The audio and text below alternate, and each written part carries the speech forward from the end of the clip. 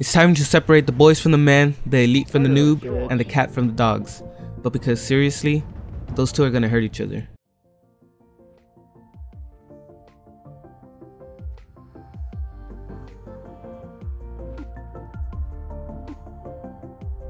But joking aside, if you've been anywhere on social media, chances are you've heard about the first season of ranked play that's starting on January 9th. And you have to really go out of your way not to have seen the incentive for participating in it.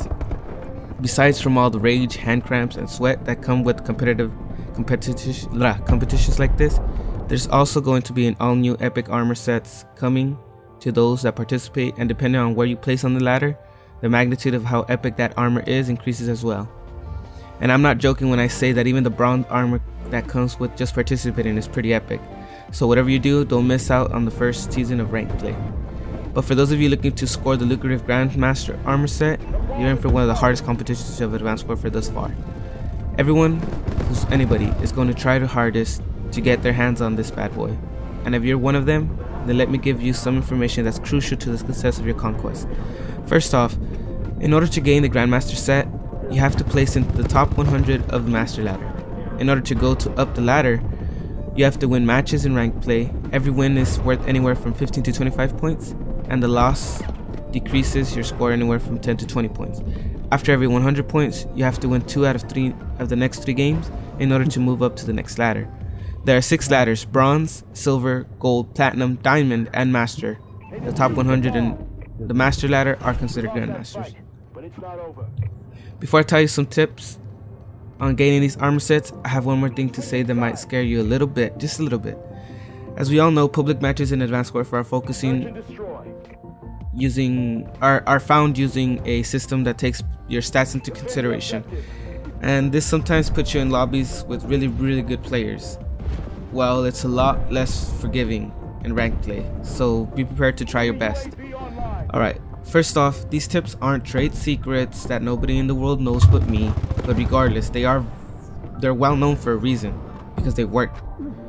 I'll start with this. You might get tempted to try and get as much kills as you can, but that isn't what ranked play is all about at all. Most, if not all, ranked play revolves around objective game types, and because of that, focus on scoring for your team.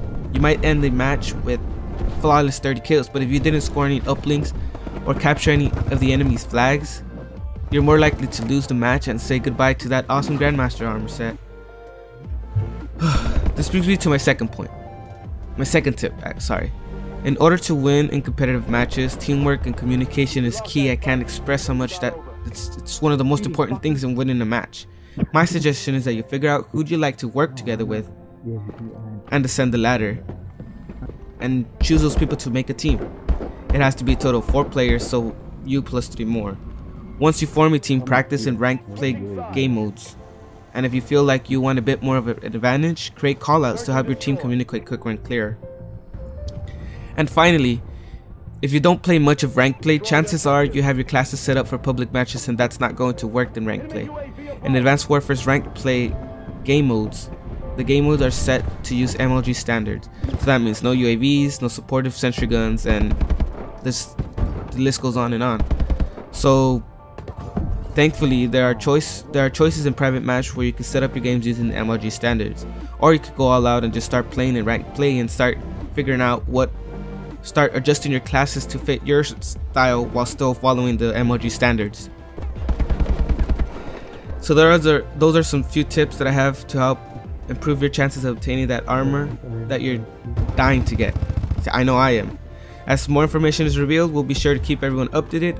And one last thing before you go, make sure you smash that like button, leave us a comment down below, share this video, and subscribe to become a legend. Until next time, we'll be seeing you online.